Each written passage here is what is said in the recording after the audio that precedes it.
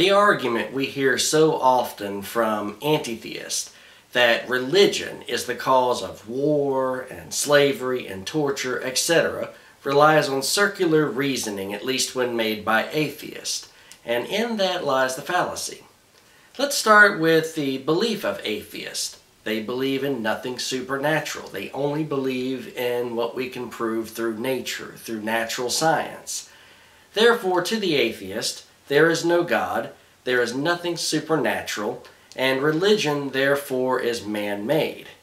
Now, here's the problem. They argue that religion causes all these horrors, and by that they assume that in the absence of religion, there would not be all of these horrors. But if religion is made by man, well, removing religion does not remove man.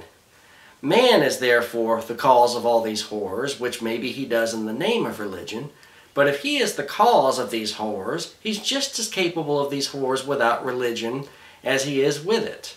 Religion is maybe at best a tool that man uses to cause these horrors.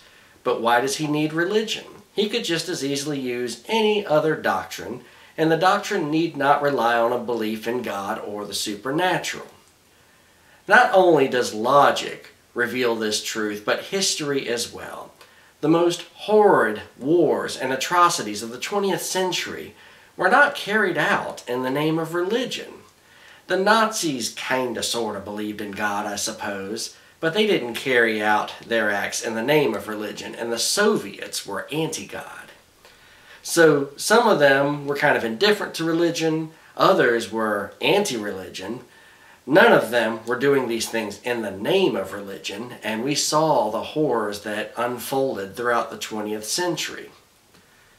You can point out these truths to the anti-theist, and they'll likely retreat from the argument or change the subject over to whether or not God exists.